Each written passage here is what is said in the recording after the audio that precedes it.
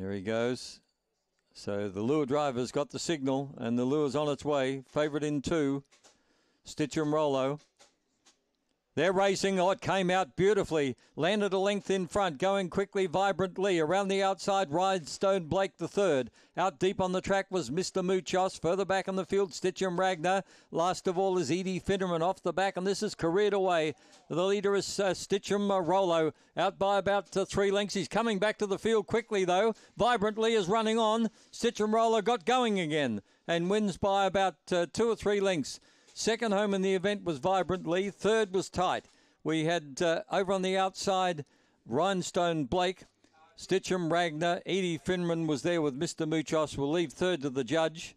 2, 4, 8, the judge said, and 5 is fourth. 23-18.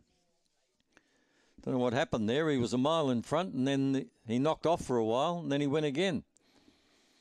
Had a bit of a think about it. Stitchem Rollo.